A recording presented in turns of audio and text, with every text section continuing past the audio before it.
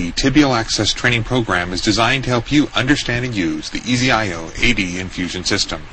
Our collective goal at VitaCare remains immediate, safe, effective vascular access for all critical patients. VitaCare's approach to this goal is simple: the right equipment in the best hands where it's needed most. At the completion of the supplemental training program, if you still have questions or concerns, please call us at 1-866-479-8500 or visit our website at www.vitacare.com.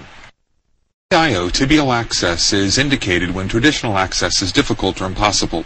This would include conditions such as an altered level of consciousness, respiratory compromise, or hemodynamic instability.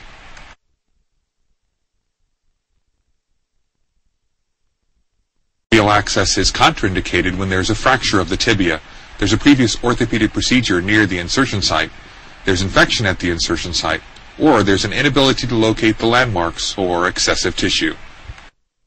Anytime you're providing care to the public, it's important to protect yourself as well as the patient.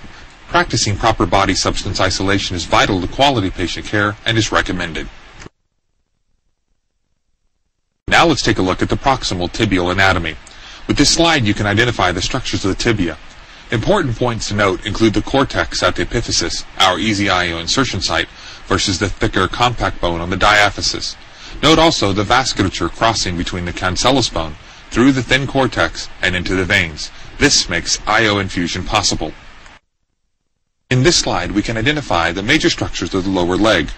The three EZ-IO landmarks include the tibia, the patella, and the tibial tuberosity, which is of course the bump or raised area on the anterior aspect of the front of the tibia. Can you identify the landmarks on yourself or someone else? Once you've identified the landmarks and the EZ-IO insertion site, it's time to clean the insertion site in preparation for EZ-IO insertion. To clean the site appropriately, it's time to insert the EZ-IO needle set.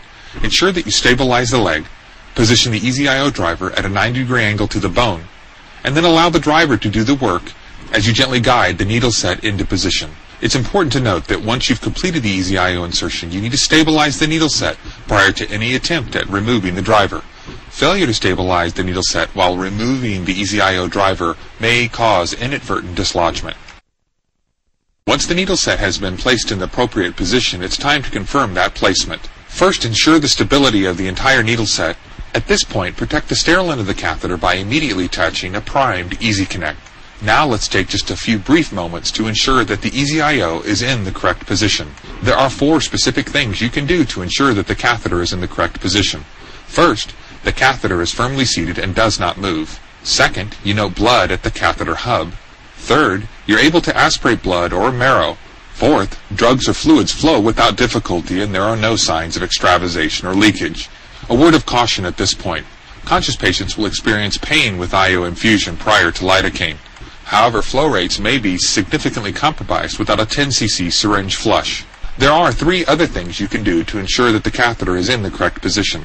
First, you may have noticed or checked at the tip of the stylet that there was blood prior to placing it in the stylet shuttle. Another secondary indication that you notice the immediate effects of the drugs you've administered via the IO. And lastly, if you're working in a hospital setting, an X-ray could be used to confirm placement. There are 4 important points to consider once the EZ-IO AD has been established. First, routinely reconfirm that the EZ-IO AD catheter is secure and in position.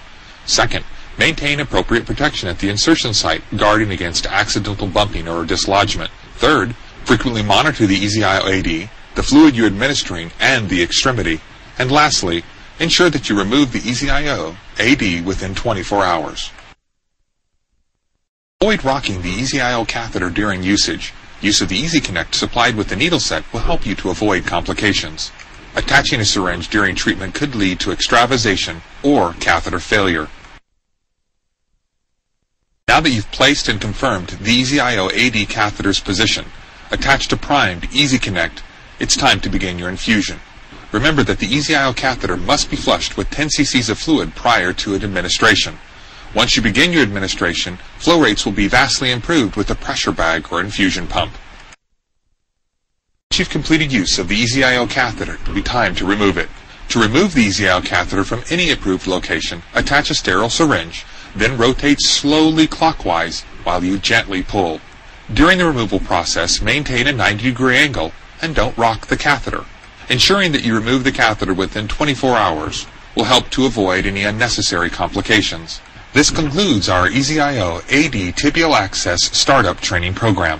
For a more comprehensive look at EZ-IO AD Tibial Access, please visit our EZ-IO AD Tibial Access In-Depth Training Program.